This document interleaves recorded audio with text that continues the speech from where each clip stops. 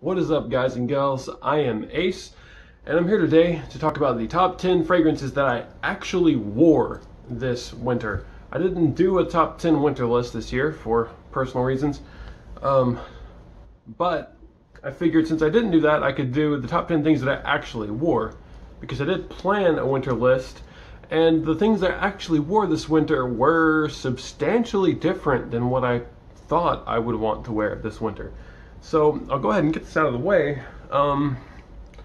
Spice Bomb Extreme is not anywhere on this winter list, which if you watch many winter lists is definitely different. I'll also say that one that I'm not going to mention, even though I did wear it a good few times because I like the smell, is 1 Million Privé, because the reason I don't want to mention it in the top 10 list of this video is because I don't actually recommend this fragrance. I know that's sacrilege, but I don't actually recommend this fragrance because it doesn't project. At least not for me. Maybe for you it does, and for me it does last, but I've never gotten a single compliment. I've never gotten a comment on it. No one's ever noticed it, and I've worn it a good bit, and I've never had anyone notice it. And even on myself, after the first hour or so, I don't notice it unless I really try to smell it, which is a shame because this kind of hookah vibe it has, I freaking love. If there was ever a version of this or something that smelled like this that projected, I'd be all over it. But alas, here we go. Number 10 spot, CH Men Privé. This is leather and cardamom and a little bit of booziness, a little bit of whiskey, a little bit of a whiskey note. Not to say that it smells like you're an alcoholic if you wear it. It doesn't smell like that, but it does smell kind of like a whiskey barrel, not necessarily the woody part. It does give a vibe of whiskey, like the whiskey smell without the alcohol smell along with it, kind of a deal. But the main note to me in this is actually that cardamom, that spice, kind of like a La Nuit de l'Homme. And that's a very nice, calming, sweet spice that goes great for almost anything. And for me, this winter was largely spent inside, so I wore the kind of stuff that I like on myself, that I like to smell around me. And this nice, calming cardamom with some nice manly leather in the back and some boozy aspects is the kind of thing I like to smell on myself. Also worth noting, the dry down of this just smells like tonka. It doesn't really smell like much of anything into the dry down, but since I was at home most of the time this winter, if I wanted to reapply, I just reapplied. It's not a big deal when you're just sitting around at home. So CH Men Privé, not really something that I recommend because the longevity is not great, but I have at least gotten comments on it. I feel like people have noticed that I was wearing this. It at least projects enough that someone, like, notice me, senpai, someone might notice you wearing this. Unlike 1 Million Privé, where I haven't gotten any attention from it. Alright, so now on to something that makes no sense. Coach for men. I don't know why, but this winter, sometimes when I wanted something a little bit fresh, a little bit different, wanted to forget that it was winter, I guess, I went for Coach for Men. Gives me similar vibes, like I believe Big Beard Business has pointed out. It gives me similar vibes to the 2016 Invictus Aqua.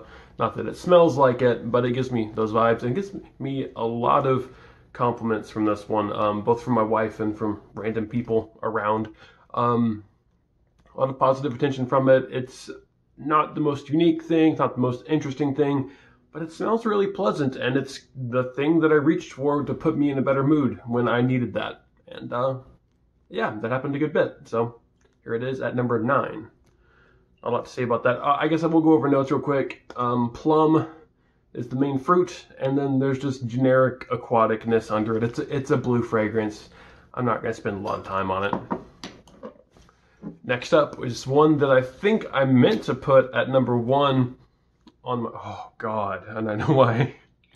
I meant to put it at number 1 on my winter list, actually. Parfums de Marly Pegasus, which, man, this thing is good. I just didn't wear it that much because I didn't go out that much, and to me, if I'm wearing something this expensive, I'm usually going out or doing something like that. This is predominantly almond with vanilla and some metallic notes in there. There's a full review on this. I'll do at some point, hopefully in the near future. It's a great one. I'm not gonna spend a lot of time on it, but this is a great one, and highly recommend you check it out if you haven't. Number 8, Parfums de Marly Pegasus. Next up is another one that I thought was kind of weird. Acqua di Gio Absolute Instinct. This is one of the newer fragrances in the Acqua di Gio line. The only one newer is Profondo, I believe. This is kind of a more winter and fall take on the Acqua di Gio DNA. There's some sweet notes underneath, and it's taking that fresh DNA and adding some backing to it to make it a little bit sweeter, a little bit more suited to the fall time. And that is more or less why I reached for it, because I wanted something fresh, just like with the Coach, but I wanted something that was at least still somewhat suited to the fall time. And that happened a good bit. So here it is, and to describe this, I would say it's if you took the Acqua di Gio DNA, added a little bit more of a lemon punch. Not to say that it's like lemon pledge or anything like that. Just it is a zesty feel, but then a load of sweetness, like brown sugar type, molasses type sweetness that keeps it from ever getting sharp. So you get the lemon over here, the Acqua di Gio DNA, and some really, really sweet molasses over here. There's some weird notes in this one, like seaweed and all that jazz. I don't know what seaweed smells like. If you do, maybe you smell it. I don't know. But I like it. It smells good. It's positive attention. Wore it a decent amount. And here is one that I wore in spite of the attention that I get. My wife hates this one, despises this one. This is Sunset in Heaven by Parfums Vintage. It is a clone, and a very good clone, of Baccarat Rouge 540. This one, I really like. It smells like sweet sugar and aquatic, like cotton candy next to some aquaticness with a big wood cedar backing. I love it. But my wife says, you smell like soap. And that's all she says about it, is she doesn't care about this one. She doesn't, I guess I shouldn't say she hates it. She doesn't hate it. She just thinks it smells like a bar of soap. And although I don't see where she's coming from, I'm sure she's not the only person to think that. So just take that into consideration before you buy Baccarat Rouge 540, which she says the same thing about, or Sunset in Heaven by Parfums Vintage. Well, one that I like a lot. Alright, my camera died there. Hopefully that wasn't too jarring. So, at number 5, moving right along, is Armani Code Profumo. This is one that is very Tonka dominant, and people compare it heavily to 1 Million Privé. I can see the comparison because they both do have a lot of Tonka, but these smell very different to me.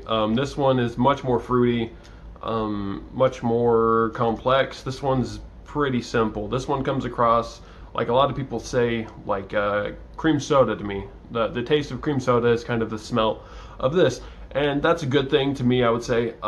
This is a similar vibe, but it is much fruitier. This one doesn't really have any of that. It's just Tonka, just sweet. The reason I like this more than this, the reason I wore it more and why I recommend this over this, is because this actually performs, at least for me. I know some people say at least that they get performance off this. Maybe they do. Who am I to say? But I know that this, for me, actually gets the performance. Easily as much longevity, maybe a little bit more from this, and it projects, which is the big thing that is lacking on this. So this kind of just smells like cream soda. It's Tonka with a little bit of light spices. They don't really come across like spices, they just come across as kind of a sharp element to that vanillic Tonka bean. And this is very simple smelling, but it does smell classy, and it can go with any kind of occasion. It is sweet, but not too sweet. Pretty much anybody can pull this off, I would say. Even an older gentleman shouldn't have any trouble pulling this off. It does not come across feminine. It just comes across like a soda. And that's really good, and it performs great. This is one that I highly recommend. Gets me a lot of positive attention, and it is a bestseller for fantastic reason. Definitely recommend this over the original Armani Code, just for the record. Next up is one that is really probably zero surprise if you follow my channel very much, and that's Parfums de Marly Herod. I wear this one quite a bit. One thing I will say that I left out in my review, which I did not too terribly long ago, check the channel for that, is there is an osmanthus note in this that I didn't really mention in the actual review. So I'm going to mention that here. But basically this is mostly vanilla with some pipe tobacco, like that cherried pipe tobacco behind that vanilla, with some incense behind that, along with some cinnamon. So vanilla, tobacco, cinnamon, incense. That's what I said in the review, and I'm sticking with that. That tobacco has that pipe tobacco acid, that fruity, almost hookah, not hookah like this is hookah, this is really hookah, but almost like a hookah-ish pipe tobacco, more tobacco, less hookah in this.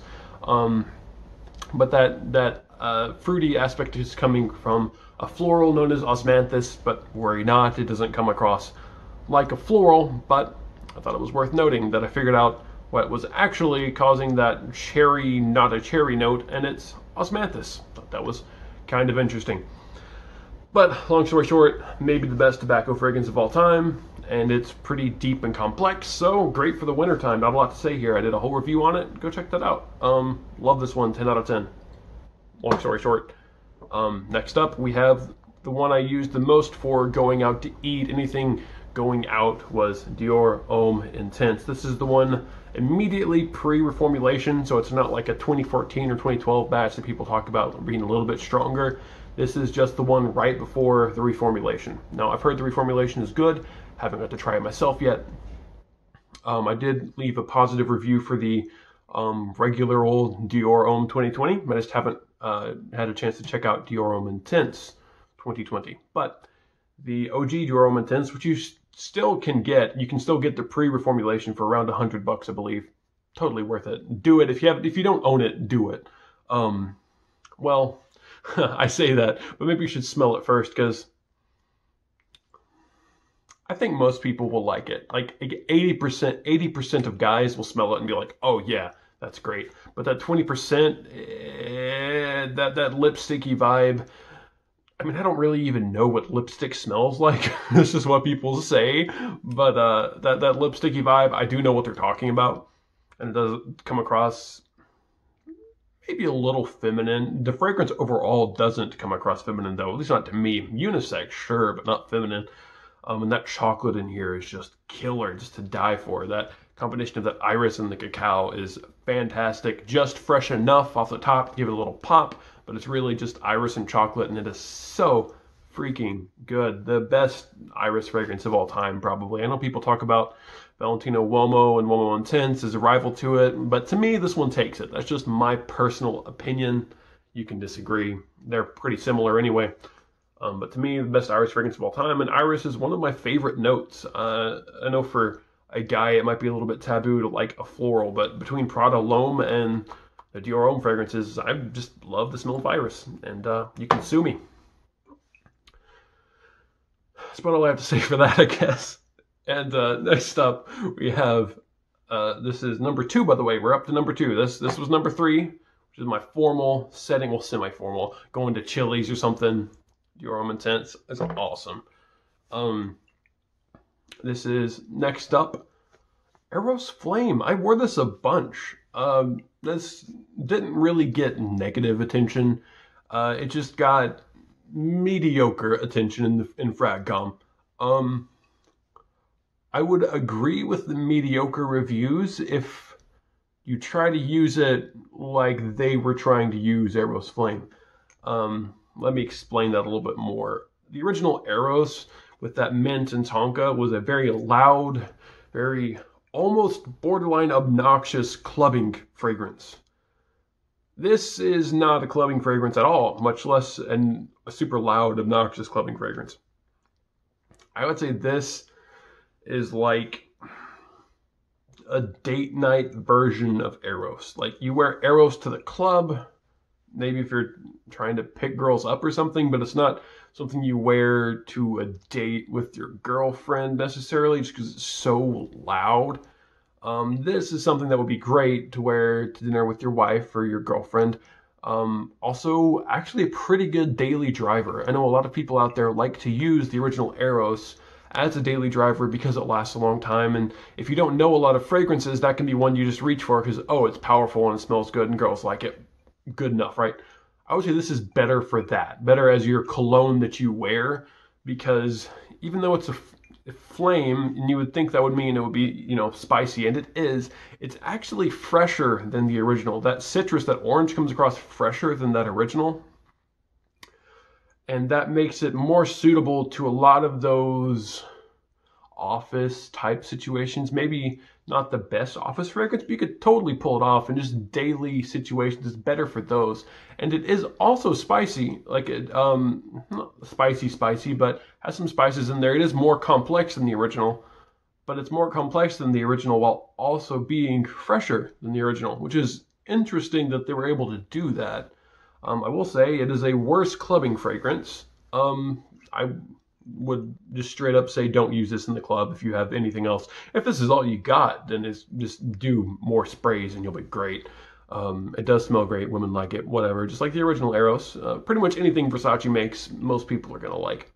But I'd say this one is a great kind of daily driver. This is another one, kind of like Dior Homme 2020, that's mediocre if you're into fragrances, if you have a bunch already, but if you're fairly new, this one kills it because it's kind of interesting, different. You can use it every day, especially in the winter and fall time. And that's why I've been wearing this so much. I wanted to do a review on it, but I really wanted to get to know it first. And I think I have. And it's not what I thought it would be. It's kind of a different kind of a thing for the Eros line, but I dig it. And I ended up wearing it a bunch. I'll make kind of a weird comparison. Armani Code Colonia has always kind of reminded me of the Eros line because it has that same kind of a Tonka vanilla vibe in the base. But the differentiating factor between Eros and Armani Code Colonia has always been that Colonia is more citrusy, whereas Eros is like the apple and the mint. That's the main differentiating factor. But where one, it reminds me a little bit of the other. This one reminds me even more of Colonia, but it adds that interesting backer, that spice. And I would say this does pretty well as like, if I match this up against Colonia, I think this would do pretty darn well with people's reactions and things. And you can use it in a lot of the same places as Colonia, which if you don't know, Colonia is a good one as an alternative to a blue fragrance. So I'm actually saying that this might be a viable alternative to a blue fragrance because it's not super loud. It does last a long time, just like you would expect any Eros line fragrance to do, but it's not super loud, and I feel like you can get away with it in a lot more places. So I ended up wearing it a lot, and I think if people used it in more of a daily driver capacity rather than a clubbing capacity, they would like it more. So if you have this one and you tried it at the club and you're like, try it out just as a daily driver and leave me a comment. Let me know if you liked it better like that. I know I did. I was mainly using it like that because I'm not going to any clubs right now, but I think it actually works better that way. Anyway, that was way too long, but I'm gonna leave it in because if you made it this far, you're crazy anyway. Number one is one that I didn't expect. Oud Amazing by Montal.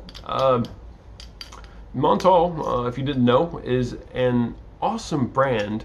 What they do is they're a niche fragrance company, so no clothing, no whatever, just fragrances.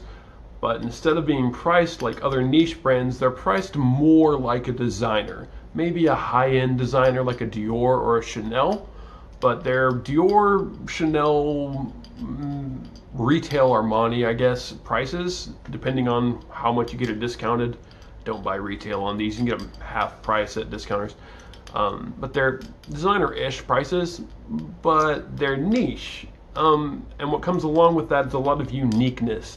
I don't know that really quality-wise these guys can hold a candle to a Parfum de Marly, but quality-wise against a Dior, they're at least close, right? They're similar quality to a Dior, but a lot more unique. Maybe not more unique, more unique than Dior Métenses. This is a bad example, actually, because this is a rare exception. This is extremely unique. But what's a bit? Okay, nope, that one too. Oh, here, a lot more unique than your typical designer, but not a lot more expensive, and that can be cool. One thing I will say is you need to be careful with blind buying any niche fragrances, especially Montals, because Montals like to get really strong with the oud sometimes, and oud, that agarwood resin, can be very strong, very animalic, and just bad. It can be bad. Not in this one though. I can say pretty happily say you could blind buy this. Go easy on the sprays though. It's pretty intense. If you do 5 or 6 sprays, it's like putting your head in a bucket of paint thinner. Like make you lightheaded. People are from 20 feet away can smell you. You don't need all that. Like 3 sprays max. Like it's a cold day, you're going out and you want to get noticed. 3 max. I don't care what you say. What is her name? Curly Fragrances? Is that her? Is it Curly Scent or Curly Fragrances? The German girl that does 18 sprays of Montal fragrances. I don't care what you say. 3 max. Max. Anyway. So this is my number 1. And yeah. It was kind of awesome. Really unique smelling. The reason I knew this was my number 1, and the reason I made this video was because every time I went to do my laundry, the whole laundry basket always smelled like this, and I was like, did I wear that much? And I think about it, and I did wear it several different days, and those clothes 100% will smell like this until you wash them, period. And so yeah, this is kind of the smell of my winter is Montale Oud Amazing, and a good smell it is. It's predominantly fig, a pretty sharp, punchy fig with that oud behind it to make it even more punchy. It's strong, but strong in a good way. Strong and like, you know, freaking Jeremy Fragrance Take No Prisoners strong. Like good stuff, man. Good stuff. Yeah. I guess that's about it. I just thought it was weird. You know, I wasn't expecting. I think I was going to put this on my winter list, but it was going to be like 8 or 9 on the list, you know? Like a good, mix it up fragrance. Ended up me wearing it all the freaking time. Thought that was kind of funny. Also, Eros Flame, kind of a surprise for me. And Coach for Men. Who'd have thunk? That's kind of a banger winter fragrance because it's kind of sweet. You can get away with it, but it's fresh enough. You can kind of uplift yourself. You don't always want the sweet fragrances. And I barely wore this guy. I guess a little bit too dense. A little bit too dense for me sometimes. Yeah, that's about it. You guys have a great one. I'm sorry that there was that big hiatus for me. I've been struggling with my own mental health issues, depression specifically. I don't need to get into it too much, but thank you for sticking with me. And you guys have a great day.